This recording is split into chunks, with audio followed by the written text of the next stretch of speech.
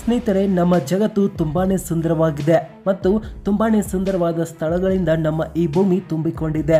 ಮನುಷ್ಯರು ಅವುಗಳನ್ನು ಮೊದಲ ಬಾರಿ ನೋಡಿದಾಗ ನೋಡುತ್ತಲೇ ಇರುತ್ತಾರೆ ಮತ್ತು ಜೊತೆಗೆ ಕೆಲವು ಸ್ಥಳಗಳು ಯಾವ ರೀತಿ ಇವೆ ಅಂದರೆ ಅವು ತಯಾರಾಗಲು ಲಕ್ಷಾಂತರ ಕೋಟಿ ವರ್ಷಗಳೇ ಬೇಕಾಗಿವೆ. ಆಗ ಅವು ಸುಂದರವಾದ ಸ್ಥಳಗಳಾಗಿ ರೂಪುಗೊಂಡಿದ್ದವು. ಆದರೆ ಅವುಗಳಲ್ಲಿನ ತುಂಬ ವಸ್ತುಗಳನ್ನು ಈ ಮನುಷ್ಯರು ತಮ್ಮ ಲಾಭಕ್ಕಾಗಿ ಅಥವಾ ಟೈಮ್ ಪಾಸ್ಗಾಗಿ ಅವುಗಳನ್ನು ಹಾಳು ಮಾಡಿದ್ದಾರೆ. ಅಂಥ ಸ್ಥಳಗಳನ್ನ ಇವತ್ತಿನ ವಿಡಿಯೋದಲ್ಲಿ ತೋರಿಸ್ತೀವಿ. ಸೊ ಇಂಥದೇ ವಿಡಿಯೋಗಳನ್ನ ಮಿಸ್ ಮಾಡದೆ ಮೊದಲು ನೋಡೋಕ್ಕೆ ಚಾನಲ್ಗೆ ಸಬ್ಸ್ಕ್ರೈಬ್ ಆಗಿ, ಹಾಗೆ ನೋಟಿಫಿಕೇಶನ್ ಬೆಲ್ ಕೂಡ ಒತ್ತಿ ಆಲ್ ಅಂತ ಕ್ಲಿಕ್ ಮಾಡ್ಕೊಳ್ಳಿ. ಡಕ್ಬಿಲ್ ರಾಕ್ ಫಾರ್ಮೇಷನ್ ನಾರ್ತ್ ವೆಸ್ಟ್ ಆರ್ಗನ್ನಲ್ಲಿ ಒಂದು ಅದ್ಭುತ ಟೂರಿಸ್ಟ್ ಸ್ಥಳವಿದೆ. ಅಲ್ಲಿಗೆ ದೂರದಿಂದ ತುಂಬ ಜನ ಈ ಕಲ್ಲನ್ನು ನೋಡಲು ಬರುತ್ತಿದ್ದರು. ಯಾಕಂದರೆ ಈ ಕಲ್ಲು ನೋಡಲು ಒಂದು ಡಕ್ ರೀತಿ ಕಾಣಿಸುತ್ತದೆ.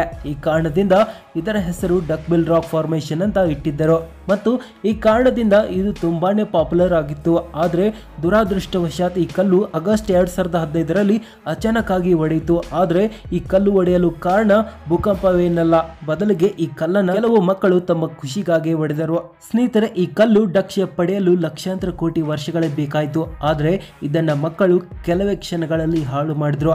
ಇದು ತುಂಬಾನೇ ನಾಚಿಕೆಯ ವಿಷಯವಾಗಿದೆ ಮತ್ತು ಈ ರೀತಿ ಮೊದಲ ಬಾರಿ ಆಗಿಲ್ಲ. ಯಾಕಂದ್ರೆ ವೀಟಾದ ಸ್ಥಳದಲ್ಲಿ ಕಲ್ಲುಗಳಿದ್ದು ವಿಚಿತ್ರವಾದ ಡಿಸೈನ್ಗಳಿದ್ದವು. ಅವುಗಳನ್ನು ಗೋಬ್ಲಿನ್ ಸ್ಟೋನ್ಸ್ ಅಂತಾನೂ ಕರೆಯುತ್ತಿದ್ದರು. ಆದರೆ ಅವುಗಳನ್ನು ಸಹ ಈ ಮನುಷ್ಯರು ಒಡೆದಾಕಿದರು. ಆ ಮಾತನ್ನ ಕೇಳಿದಾಗ ಅವರು ಹೇಳಿದ್ದು ಕೇವಲ ಟೈಮ್ ಪಾಸ್ ಮಾಡಲು ಹೊಡೆದಿದ್ದೇವೆ ಅಂತ ಹೇಳಿದ್ರು ಮತ್ತು ಈ ಮಾತು ಕೋರ್ಟ್ ತನಕನೂ ಹೋಯಿತು ಮತ್ತು ಅವರ ಈ ತಪ್ಪಿಗೆ ಅವರು ದಂಡ ಕಟ್ಟಬೇಕಾಯಿತು. The tree of ಟೆನೆರೆ.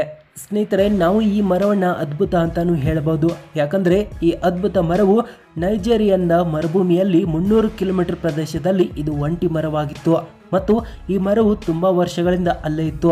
ಈ ಮರ ಅದ್ಭುತ ಮರ ಅಂತ ಹೇಳಲು ಸಹ ಒಂದು ಕಾರಣವಿದೆ. ಅದು ಮರುಭೂಮಿಯಲ್ಲೂ ಇದು ಹಚ್ಚು ಹಸಿರಾಗಿತ್ತು. ಆದರೆ ಈ ಮರಕ್ಕೆ ವೈರಿಯಾಗಿದ್ದು ಒಬ್ಬ ಕುಡುಕನು. ಈತ 1973ರಲ್ಲಿ ನಶೆಯಲ್ಲಿ ಡ್ರೈವಿಂಗ್ ಮಾಡುವಾಗ ಈ ಮರಕ್ಕೆ ಹೊಡೆದನು ಮತ್ತು ಈ ಮರವು ಶಾಶ್ವತವಾಗಿ ಬಿದ್ದು ಬಿಟ್ಟಿತು. ಅದರ ನಂತರ ಆ ವ್ಯಕ್ತಿಯನ್ನು ಬಂಧಿಸಿದರು. ಆದರೆ ಏನು ಲಾಭ ಹೇಳಿ, ಮರವಂತೂ ಮುರಿದು ಹೋಗಿತ್ತು. ಆದರೆ ಇವತ್ತು ಈ ಮರವನ್ನು ನೈಜೀರಿಯಾದ ಮ್ಯೂಸಿಯಂನಲ್ಲಿ ಇಟ್ಟಿದ್ದಾರೆ ಮತ್ತು ಎಲ್ಲಿ ಈ ಮರವಿತ್ತು ಅಲ್ಲಿ ಒಂದು ಪಾಲ್ ನಿಲ್ಲಿಸಿದ್ದಾರೆ. ಅದರಿಂದ ಅಲ್ಲಿ ಒಂದು ಮರವಿತ್ತು ಅಂತ ಎಲ್ಲರಿಗೂ ನೆನಪಿಸುತ್ತದೆ. The ಅರಾಲ್ C. ಸ್ನೇಹಿತರೆ, ಅರಾಲ್ ಸಿ ಜಗತ್ತಿನ 4ನೇ ಎಲ್ಲಕ್ಕಿಂತ ದೊಡ್ಡದಾದ ನದಿಯಾಗಿತ್ತು. ಆದರೆ 1960ರಲ್ಲಿ ಸೋವಿಯತ್ ಯೂನಿಯನ್ಗೆ ತಿಳಿಯದ ಒಂದು ಕೆಲಸ ಬಂತು. ಅದು ಈ ನದಿಯ ಎಲ್ಲ ನೀರನ್ನು ಬೇರೆ ನದಿಗೆ ಡೈವರ್ಟ್ ಮಾಡಿದರು. ಈ ಕಾರಣದಿಂದ ಅರಾಲ್ ಸಿ ಈಗ ಈ ರೀತಿ ಕಾಣಿಸುತ್ತದೆ ಮತ್ತು ನೀವು ಈ ಫೋಟೋಗಳನ್ನು ನೋಡಿ ಅಂದಾಜಿಸಬಹುದು ಅದು ಈ ನದಿ ಯಾವ ರೀತಿ ಹಾಳಾಗಿದೆ ಅನ್ನೋದು. ಮತ್ತು ಸೋವಿಯತ್ ಯೂನಿಯನ್ನ ಪ್ರಾಜೆಕ್ಟ್ ಈ ಸ್ಥಳಕ್ಕೆ ಬಂದ ಮೇಲೆ ಇಲ್ಲಿರುವ ಜನರ ಉದ್ಯೋಗವು ಕಳೆದು ಹೋಯಿತು ಮತ್ತು ಕೆಲವು ವರ್ಷಗಳ ನಂತರ ಇಲ್ಲಿಯ ನೀರು ತುಂಬಾನೇ ಗಲೀಜು ಮತ್ತು ವಿಷಕಾರಿಯಾಗಿತ್ತು. ನಂತರ 2005ರಲ್ಲಿ ಗೌರ್ಮೆಂಟ್ನವರು ಇಲ್ಲಿ ಒಂದು ಡ್ಯಾಮ್ ನಿರ್ಮಿಸಿದರು. ಇದರಿಂದ ಇವತ್ತು ವಿದ್ಯುತ್ ತಯಾರಾಗುತ್ತದೆ. ಬಿಯೋನ್ಕಕ ಲೇಕ್ ಕಾಂಬೋಡಿಯಾ. ಇದೊಂದು ತುಂಬಾನೇ ಸುಂದರವಾದ ಲೇಕ್ ಆಗಿತ್ತು. ಸ್ನೇಹಿತರೆ, ಈ ನದಿಯ ತೀರವು ಎಷ್ಟು ಸುಂದರವಾಗಿತ್ತು ಅಂದರೆ ಅದು ಜನರು ಈ ನದಿಯ ತೀರದಲ್ಲಿರುವ ರೆಸಾರ್ಟ್ ಮತ್ತು ಹೋಟೆಲ್ಗಳಲ್ಲಿ ಕೂತು ತಿನ್ನುವುದು ಮತ್ತು ಸನ್ಸೆಟ್ನ ಆನಂದವನ್ನು ಅನುಭವಿಸುತ್ತಿದ್ದರು.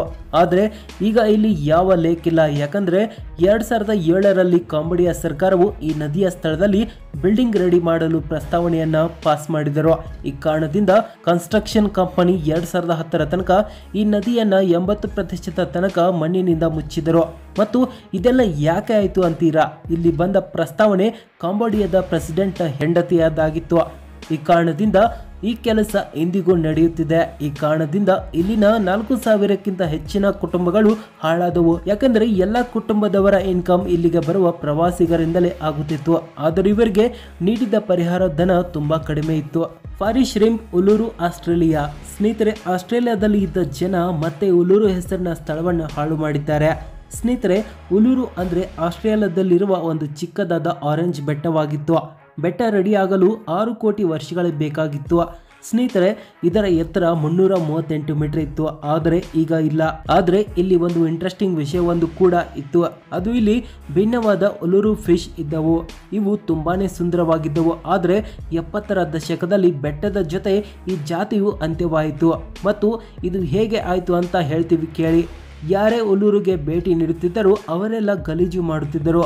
ಇಲ್ಲಿ ಡಸ್ಟ್ಬಿನ್ ಇಲ್ಲದ ಕಾರಣ ಇಲ್ಲಿ ಈ ಮೀನಿನ ಜಾತಿ ಅಂತ್ಯವಾಯಿತು. ಸ್ನೇಹಿತರೆ, ಇವರಿಗಿಂತ ಅಲ್ಲಿರುವ ಆದಿವಾಸಿಗಳೇ ತುಂಬ ಒಳ್ಳೆಯವರಾಗಿದ್ದರು. ಅವರು ಸಾವಿರಾರು ವರ್ಷಗಳಿಂದ ಅಲ್ಲಿದ್ದರೂ ಅವರು ಪ್ರಕೃತಿಗೆ ಯಾವ ನಷ್ಟ ಮಾಡಿಲ್ಲ. The ಚಕಲ್ತಾಯ ಗ್ಲಾಸಿಯರ್ Bolivia. ಸ್ನೇಹಿತರೆ, ಈ ಗ್ಲೇಸಿಯರ್ ಜಗತ್ತಿನಲ್ಲಿನ ಅತ್ಯಂತ ಎತ್ತರ ಸ್ಥಳದಲ್ಲಿ ಒಂದಾಗಿತ್ತು. ಸಾವಿರಾರು ಸಂಖ್ಯೆಯಲ್ಲಿ ಪ್ರವಾಸಿಗರು ಇಲ್ಲಿಗೆ ಬರುತ್ತಿದ್ದರು. ಈ ಕಾರಣದಿಂದ ಇಲ್ಲಿ ಒಂದು ರೆಸಾರ್ಟ್ ಕೂಡ ರೆಡಿಯಾಗಿತ್ತು. ಇದು ಜಗತ್ತಿನಲ್ಲಿನ ಎಲ್ಲಕ್ಕಿಂತ ಎತ್ತರದಲ್ಲಿರುವ ರೆಡಿಯಾದ ರೆಸಾರ್ಟ್ ಆಗಿತ್ತು. ಸ್ನೇಹಿತರೆ, ಈ ರೆಸಾರ್ಟ್ನ ಎತ್ತರ 17,388 ಫೀಟ್ ಇತ್ತು ಮತ್ತು ಇಲ್ಲಿಂದ ಯಾರು ಪ್ರಕೃತಿಯ ಸೌಂದರ್ಯವನ್ನು ಗಮನಿಸುತ್ತಿದ್ದರೋ ಅದನ್ನು ಅವರಿಂದ ಮರೆಯಲು ಸಾಧ್ಯವಿಲ್ಲ. ಆದರೆ ಕ್ಲೈಮೇಟ್ ಚೇಂಜ್ ಆಗಿರುವ ಕಾರಣ ಈ ಗ್ಲೇಸಿಯರ್ ಕರಗಿದೆ ಮತ್ತು ಕಳೆದ 20 ವರ್ಷಗಳಿಂದ ಇದು ಕರಗುತ್ತಾನೆ ಹೋಗುತ್ತಿದೆ ಮತ್ತು ಈಗಂತೂ ಮುಗಿದೇ ಹೋಗಿದೆ. ಮತ್ತು ಇದಕ್ಕಿಂತ ಒಳ್ಳೆಯ ಮಾತು ಏನೆಂದರೆ ಇಲ್ಲಿನ ರೆಸಾರ್ಟ್ ಒಂದು ಕೇವಲ ದೆವ್ವದ ಮನೆಯ ರೀತಿಯಾಗಿದೆ. ಟೋರ್ಸ್ ಡೆಲ್ಪೆನ್ ನ್ಯಾಷನಲ್ ಪಾರ್ಕ್. ಸ್ನೇಹಿತರೆ, ಈ ಪಾರ್ಕ್ ಯಾವ ರೀತಿಯ ಪಾರ್ಕ್ ಆಗಿತ್ತು ಅಂದರೆ ಇದನ್ನು ಜಗತ್ತಿನಲ್ಲಿನ ಅತ್ಯಂತ ಸುಂದರವಾದ ಪಾರ್ಕ್ ಅಂತ ಕರೆದರೂ ಯಾವ ತಪ್ಪಿಲ್ಲ. ಯಾಕಂದರೆ ಈ ಪಾರ್ಕ್ನಲ್ಲಿ ಜಗತ್ತಿನಲ್ಲಿನ ಅತ್ಯಂತ ಸುಂದರವಾದ ವಸ್ತುಗಳಿದ್ದವು. ಅದು ಬೆಟ್ಟವಾಗಿರಲಿ, ಗ್ಲೇಸಿಯರ್ ಆಗಲಿ, ಪಾರ್ಕ್ನಲ್ಲಿರುವ ಪ್ರಾಣಿಗಳಾಗಲಿ. ಈ ಕಾರಣದಿಂದ ಪ್ರವಾಸಿಗರು ಇಲ್ಲಿ ಬರುತ್ತಿದ್ದರು. ಆದರೆ ಕೆಲವು ಸಮಯದ ಹಿಂದೆ ಈ ಪಾರ್ಕ್ ಹಾಳಾಯಿತು ಮತ್ತು ಈ ಪಾರ್ಕ್ ಹಾಳಾಗಲು ಕಾರಣ ಬೆಂಕಿಯಾಗಿದೆ. ಅದು ಮನುಷ್ಯರಿಂದಲೇ ಆಗಿದೆ. 2005ರಲ್ಲಿ ಮೊದಲ ಬಾರಿಗೆ ಪ್ರವಾಸಿಗರ ತಪ್ಪಿನಿಂದ ಇಲ್ಲಿ ಬೆಂಕಿ ಹತ್ತಿತ್ತು ಮತ್ತು 10 ದಿನಗಳಲ್ಲಿ 7% ಹಾಳಾಗಿತ್ತು ಮತ್ತು 2011ರಲ್ಲಿ ಅದೇ ರೀತಿಯ ಘಟನೆ ಸಂಭವಿಸಿತ್ತು. ಇಲ್ಲಿ ಟೂರಿಸ್ಟ್ ರೆಸ್ಟ್ರಿಕ್ಟೆಡ್ ಏರಿಯಾದಲ್ಲಿ ಬೆಂಕಿ ಹಚ್ಚಿದ್ದರು. ಈ ಕಾರಣದಿಂದ ಬೆಂಕಿ ಹತ್ತಿತ್ತು. ಆದರೆ ಮಳೆ ಬಂದ ಕಾರಣ ಯಾವ ಹಾನಿ ಆಗಲಿಲ್ಲ. ಇದರ ನಂತರ ಡಿಸೆಂಬರ್ 2011ರಿಂದ 2012 ತನಕ ಈ ಪಾರ್ಕನ್ನು ಕ್ಲೋಸ್ ಮಾಡಿದ್ದರು. ಆದರೆ ಮತ್ತೆ 2015ರಲ್ಲಿ 2 ಪ್ರವಾಸಿಗರು ಈ ಪಾರ್ಕನ್ನು ಮತ್ತೆ ಬೆಂಕಿಯಲ್ಲಿ ಹಾಕಿದರು. ಮಾಯಾ ಬೀಚ್, ಥೈಲ್ಯಾಂಡ್. ಸ್ನೇಹಿತರೆ, ಥೈಲ್ಯಾಂಡ್ನ ಮಾಯಾ ಬೀಚ್ ಜಗತ್ತಿನಲ್ಲಿನ ಸ್ವಚ್ಛವಾದ ನೀರಿನ ಬೀಚ್ಗಳಲ್ಲಿ ಒಂದಾಗಿತ್ತು. ಇಲ್ಲಿಯ ಶುಭ್ರವಾದ ನೀಲಿ ರಂಗಿನ ನೀರು, ಶುಭ್ರವಾದ ಮರಗಳು ಮತ್ತು ಚಿಕ್ಕ ಚಿಕ್ಕ ಬೆಟ್ಟಗಳು ನಿಮ್ಮನ್ನು ಖುಷಿಯಾಗಿರಿಸುತ್ತವೆ ಮತ್ತು ಈ ಕಾರಣದಿಂದ ಇಲ್ಲಿ ತುಂಬ ಟೂರಿಸ್ಟ್ ಬರುತ್ತಿದ್ದರು. ಇಲ್ಲಿ ಪ್ರತಿದಿನ 5,000ಕ್ಕಿಂತ ಹೆಚ್ಚಿನ ಟೂರಿಸ್ಟ್ ಬರುತ್ತಿದ್ದರು ಮತ್ತು ಈ ಟೂರಿಸ್ಟ್ಗಳನ್ನು ತರಲು 200 ಹಡಗುಗಳನ್ನು ಬಳಸುತ್ತಿದ್ದರು. ಆದರೆ ಈ ಬೋಟ್ ಮತ್ತು ಪ್ರವಾಸಿಗರಿಂದ ಎಸೆಯಲಾದ ಕಸದಿಂದ ಈ ಬೀಚ್ ಗಲೀಜಾಯಿತು. ಈ ಕಾರಣದಿಂದ ಥೈಲ್ಯಾಂಡ್ ಸರ್ಕಾರವು ಈ ಬೀಚನ್ನು ಕ್ಲೀನ್ ಮಾಡಲು ಕೆಲವು ತಿಂಗಳ ಕಾಲ ಕ್ಲೋಸ್ ಮಾಡಿದರು. ಇದರಿಂದ ಅಲ್ಲಿಯ ಜನರ ಇನ್ಕಮ್ಗೆ ತೊಂದರೆ ಆಯಿತು. ಇಷ್ಟಾದರೆ ಲೈಕ್ ಮಾಡಿ, ಪಾರ್ಟ್ 2 ಬೇಕಾದರೆ ಪಾರ್ಟ್ 2 ಅಂತ ಕಾಮೆಂಟ್ ಹಾಕಿ. ಹಾಗೆ ವಿಡಿಯೋನ ಹೆಚ್ಚಾಗಿ ಎಲ್ಲರಿಗೂ ಶೇರ್ ಮಾಡಿ. ಹಾಗೆ ವಿಡಿಯೋಗಳನ್ನ ಮಿಸ್ ಮಾಡದೆ ನೋಡಲು ಸಬ್ಸ್ಕ್ರೈಬ್ ಆಗಿ, ನೋಟಿಫಿಕೇಶನ್ ಬೆಲ್ ಕೂಡ ಆನ್ ಮಾಡ್ಕೊಳ್ಳಿ. ಧನ್ಯವಾದಗಳು.